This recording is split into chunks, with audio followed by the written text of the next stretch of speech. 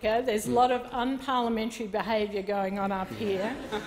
They're having a bet about how soon I'll cry. Okay. So the member for Jagajaga on indulgence. Thank you. Those of you who do know me very well know that the hardest thing about delivering this speech will be whether I make it through. Over 23 years in this place, I have, it's true, quietly or not so quietly, sobbed as good friends have said their farewells. Carl, you said it. Oh, who am I going to miss the most, Mr. Speaker? Well, now it's time for mine. It's true that I don't like talking about myself, but I hope you'll all permit me to say a few personal things and, of course, many thank yous. But I do want to talk about some things I've been thinking about: our party, our parliament, our country and its future. First, I want to acknowledge the Ngunnawal and the Ngambri peoples, who are the traditional custodians of the Canberra area, and I pay respects to the elders past and present of all Australia's Indigenous peoples. These are the words that the Speaker uses to start every sitting day. When I was first elected, all that time ago, we didn't do that. We do now. Back then, we hadn't said sorry to the stolen generations, and the disadvantage gap between Indigenous and non-Indigenous Australians was a gulf. A lot has changed, but too much has not. The shameful historical treatment, the present disadvantage and injustices should make us determined to do more and do better with our Aboriginal and Torres Strait Islander citizens. And please, please let us not go back to the false dichotomy between practical and symbolic change in Indigenous affairs. A good education is vital, so is healthcare, housing, employment. But so is pride in yourself, power over your own life, a sense of belonging and respect. And that's what the Voice to Parliament is all about. Our first Australians being heard, being included, being respected. This could be a powerful, unifying new institution for our country, something all of us can be proud of. So, let's get on with it. I do very much hope that this fabulous new generation of parliamentarians sitting here today will do just that. You, all of you, are the custodians of our democracy now, and our democracy really must be nurtured. In my first speech, I spoke about citizenship. I said it wasn't just about having a vote or holding a passport. It means being able to share in the life of the community. It means enjoying a certain level of security. It means belonging. The truth is, we all need each other. We need to look out for each other, protect each other, and protect the institutions that bind us together. There are some things in life we should all be able to rely on. We all deserve to know that no matter what, old or young, city or bush, rich or poor, we'll all be able to lead good, meaningful lives full of purpose. That Australians can afford to see a doctor, that the children I've met in Fitzroy Crossing get the same chances at a great education as children in Melbourne, that pensioners in my West Heidelberg have the dignity and security in retirement just like everyone else, that my children's generation can fulfil the dream of home ownership. Now, each and every one of us is subject to the twists and turns of fate. Our social safety net is there to protect everyone, and everyone deserves the security of knowing it's there when they need it. If these fundamentals of Australian life break down or only exist for the better off, then our social fabric breaks down. And the same goes for our national institutions. Canberra, of course, can seem a world away for someone trying to raise a family or find a job as they turn their TV sets on to see politicians talking about nothing else but themselves. Australians are losing faith. They don't trust the institutions and systems that they were told are there to provide for them and protect them. And why would they? Why would they? What splashed across the front pages during the Royal Commission into Institutional Responses to Child Sexual Abuse and the Banking Royal Commission reinforced what many people had long suspected, that the system is rigged. The powerful people can do what they want, take what they want, and nothing will change. That there's one Australia for a few and another Australia for the rest. I do fear that something has shifted in our national psyche in these past few years. There's a disconnect, in fact a giant chasm between the lives that most Australians are leading and the priorities of the institutions and people who are meant to be serving them. But I fear more for the reckoning it seems to be heralding. It's bad enough for Australians to lose faith in us. It's worse still if they give up on us. We cannot allow that to happen. Our people are too important, and what we've all built is too precious to let it all crumble. I believe there's a common cause to the divisions and exclusions that exist in our society. It's inequality. It's dragging us down. It's the wealth gap between the top and the rest, the disadvantage gap between the first Australians and the rest of us. It's the opportunity gap between young Australians and the rest of us.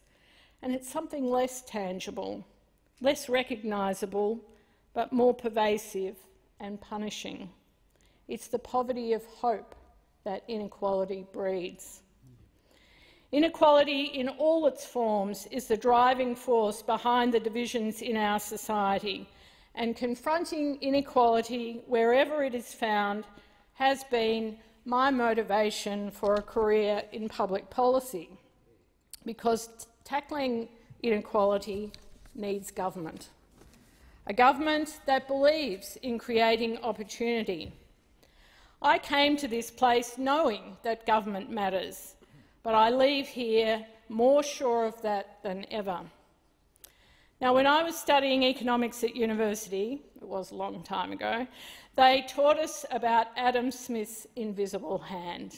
And when I was a young policy researcher, Margaret Thatcher was telling the Brits there's no such thing as society.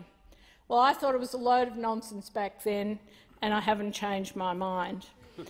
Government matters. Good government matters. And good governments are active governments, activist governments. They protect, they empower, because only government can put the rules in place to stop the gross abuse by the powerful and corrupted. Only governments can create something like Medicare or the National Disability Insurance Scheme, the essential supports that are there for all of us. Good, active governments need leaders prepared to make big decisions and people prepared to do the detailed policy work and the advocacy. And that's what I've tried to do here, and we did do some good. We delivered the single biggest increase to the pension in its history, lifting 1 million older Australians out of poverty. We delivered the first national paid parental leave scheme, enshrining the economic and social value of working parents, particularly working women.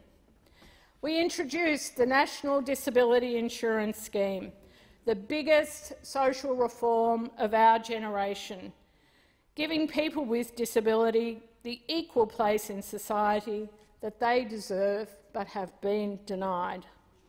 We also secured the largest funding increase for housing in remote Indigenous communities.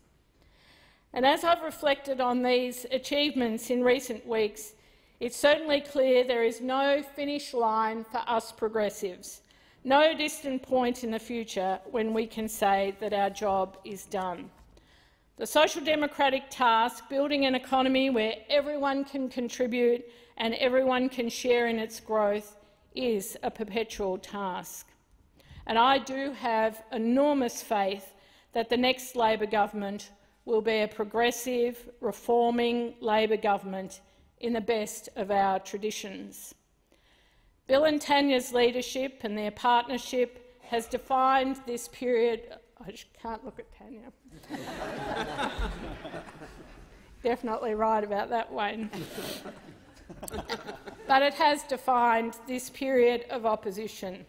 Their unity of purpose and policy focus means Labor is ready to take up the task, ready to rebuild the safety net that's been cut, to restore the trust that's been lost, ready to return fairness to the centre of economic and social policy. As ever, this will require hard work and tough choices. And I have to say, I think of one person when I say those words. Penny Wong's leadership in the Senate personifies this approach. I think all of us come here a little naive. I certainly did. Not aware of how much we'll be tested, how often we'll have to grapple with competing priorities. And I see the member for Curtin opposite me. She and I have shared a lot of instability in our parliamentary careers that I don't think we anticipated when we first came in. We all have very high hopes of what we can achieve, but each of us is confronted with very difficult decisions about what we will or won't say, what we will or won't do, how our words and actions could heal or hurt. The evidence before us, public opinion, our relationships, party loyalty, personal morality, all of this influences us. I remember the first time I was confronted with something like this, an issue where I had to stand up for what I believed. It was the fight over overseas aid that supported the reproductive rights of women. I'd actually only been here a few weeks, maybe a bit too soon, to be disagreeing with the wonderful Kim Beazley. But so it was. There have been many, many more of these difficult decisions since, particularly on the Expenditure Review Committee, where you have to weigh the value of spending money on one group of people or another. But this is why we're here. We are brought here to make these hard decisions. It doesn't mean we always get it right. We don't. But the public will understand us more and respect us more if they know how we make these decisions and know about the choices that they involve. It's also sometimes the case that the big decisions aren't so big after all. They're not so hard after all when their time has come. Think of the apology. All those years it was resisted, compounding the hurt.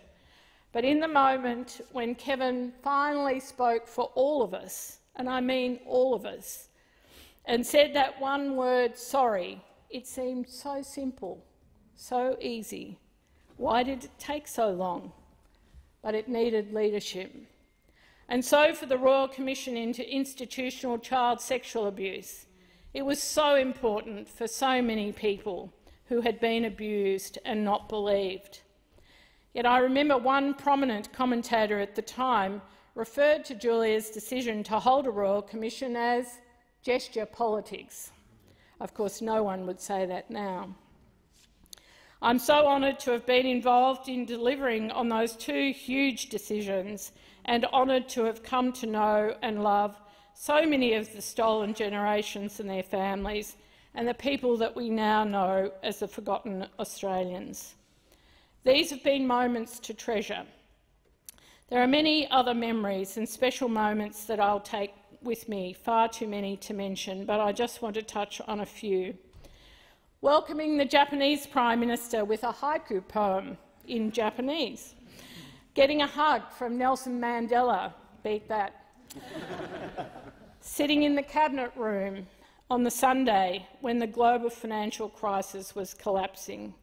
The global financial system was collapsing with Kevin and a few others. Wayne was on the phone from the United States as we decided the plan to save Australians from mass unemployment. Singing Stand By Me with an Aboriginal friend whose two brothers had committed suicide. As Bill would know, being with the communities affected by the Black Saturday bushfires as they walk through the wreckage of where their homes used to stand. Standing arm in arm with families as Julia announced we would begin the National Disability Insurance Scheme. And one of my favourites, hugging a mum whose child with autism had just learned to speak as he sang Baba Black Sheep. I've given and received a lot of hugs. And I've made so many wonderful friends, all of you. I will miss the camaraderie. I do wish I could mention you all. We're brought together from so many different parts of the country, different backgrounds, and in this intense environment over a long period, you do make deep connections and come to understand and trust one another. Although, after what we've all been through, and I mean all of us, over the last few years, it may not seem like it, but it is possible and it does happen. Some of the friendships are more unlikely than others, but are born out of shared values and a deep commitment to serve others.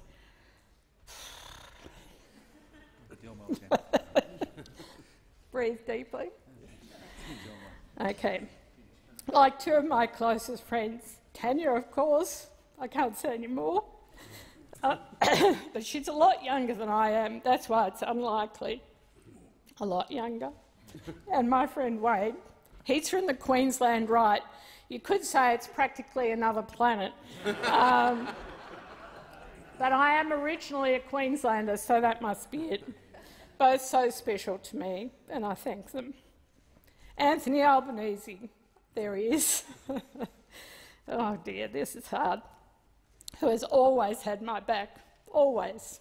For 23 years, that's not a bad innings, Anthony. Linda Burney, who has the biggest heart of all. Tony Burke is the leader of opposition business, who I just can't get off the Tactics Committee. And as well as our leaders, of course, our whips, who keep us all together. Chris Hayes, it's true, is a gentleman of politics, frankly, whose only failing of leadership has been his decision to appoint me as captain of our parliamentary swimming team. All this time, we've only beaten the coalition swimmers once, and that's only thanks to Matt Thistlethwaite. And we've never beaten the parliamentary press gallery team. I think you're all a lot younger. Not you, Dennis. He's not in the team. Chris and I, on a serious note, have spent many hours with our arms around our colleagues when they needed our professional and personal support, and that is something that people don't see. There are so many things here that people don't see.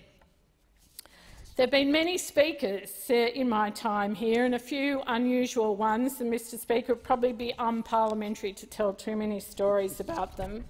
But if I can just say to you, Mr Speaker, thank you for your patience. I know that I can be cheeky or noisy, but you, I think, have done a wonderful job for this parliament. So I want to say to you and all the staff of the parliament, particularly to you, David, all the very best for the future. To my dozens and dozens of staff, my personal staff that I've had over the years, they've been renowned for their kindness, their brilliance, their commitment to Labor values and their incredible fertility. Now, everybody knows that I love children, and I have to say it has been such a joy to welcome so many Macklin office babies over the years. You cannot do anything without great staff. My electorate office has been led for so long by the wonderful Anthony Kenny and before him Vicky Ward. Thanks so much to Lachlan, Anne, Caitlin, Emily and Mitch. In my ministerial office, my chiefs of staff, I can't mention all of the wonderful staff, but just to the chiefs of staff, Joanna Brent, Ryan Batchelor, Corrie McKenzie, they have just been so outstanding in their contributions to our country. And I particularly want to thank Mike Dillon. And the young ones, I still call them the young ones, Jared and Max. In my office in opposition, Alistair, Alice, Catherine, Alicia and Tim. And all the public servants, who I won't name because it might get them into trouble, and the advocates. Without them, without the public servants, without the advocates, you cannot deliver big reform. Like all MPs, I think it's true, we love our communities that we represent, and I certainly do. I love the sporting clubs, the historical societies, the groups that look after the rivers and creeks, the volunteers who sit with the sick and the lonely. I have a wonderful Somali community. Of course, my branch members, so dedicated, passionate and supportive. Now, if there can be such a thing, I'm the #1 ticket holder for the Austin and Repatriation Hospitals, having saved them from Jeff Kennett trying to sell them off. And the West Heidelberg Community Health Centre, one of the first Whitlam Community Health Centres, is just the best. I just want to say to all of my constituents, it has been the greatest privilege to support you, stand with you and serve you. Thank you to my neighbours in the parliament, at home in Melbourne, to Andrew Giles, to Jed Carney. I also just want to say something to those opposite. It doesn't happen often, but when we do find common cause, it's important and very impactful. What an amazing day it was when we all voted together for the National Disability Insurance Scheme. Now for the hard part. You think it's been easy so far. My family. The hardest thing about political life is the time I have missed with my children. There you go, I've got it out. But here they are, the three of them, all grown up into the most delightful adults. Josie, Louis and Serge. We're so proud of each of you. And now we're joined by Julia and Laura and, of course, top of the pops, Camille, our granddaughter. And another is to be born in a few weeks. We are so lucky. I do recall being in a cabinet meeting only to be called out by one of the boys that they couldn't find their football boots. Of course, whatever I was doing was irrelevant. They needed their boots. But they didn't like it when people were in the news being mean to their mum. When I was the Shadow Minister for Health, I was in a serious scrap with Michael Wooldridge, the Health Minister at the time, and some of you might remember the scan scam. This was happening at the same time as the debate over the introduction of the GST. Now, Mr Wooldridge kindly suggested that the only time I'd have to pay the GST on Panadol was when I had my tattoos removed. The children were not impressed. Although after this, an older Liberal gentleman approached me in the chamber to say, "We know that a nice girl like you wouldn't have a tattoo." In typical Labor form, one of our Labor colleagues, not here today, followed him by shouting, "Show us your tats!" Now, nothing, absolutely nothing at all, would have been possible without Ross. It's been a great gift. 40 years of love and friendship. 40 years. And it's just would be impossible for me to say what that means to me. Thank you so much. I've been lucky to have been sustained by the companionship of Canberra friends, some of whom are here today. especially the so kind Julia Ryan, and also the patience of our Melbourne friends. And I do want to particularly thank those people who helped us when Ross was sick and also when the children were doing Year 12. I think they mostly fed them. My thanks also to my parents and my sister, who have been an endless source of love and support. Now, I don't like to reflect on it much, as I'm aware I am getting older, first and foremost because I'm a grandma, but secondly because of the pride I feel in all of you, this amazing generation, new generation of Labor MPs. When I first came into the parliament, there were only 4 Labor women in the House. 4. Can you imagine? No. Now we're on the cusp of 50-50 representation, and so much stronger for it. Quotas work. I'm excited for this generation and excited that you'll be joined, I hope, by Kate Thwaites as the new member for Jagajaga. I was fortunate to have her working for me as we delivered paid parental leave and the National Disability Insurance Scheme. She certainly knows how to think big and get the big things done, and she's a mum, so she knows how to multitask. My first vote was in 1974 for Gough and for Labor.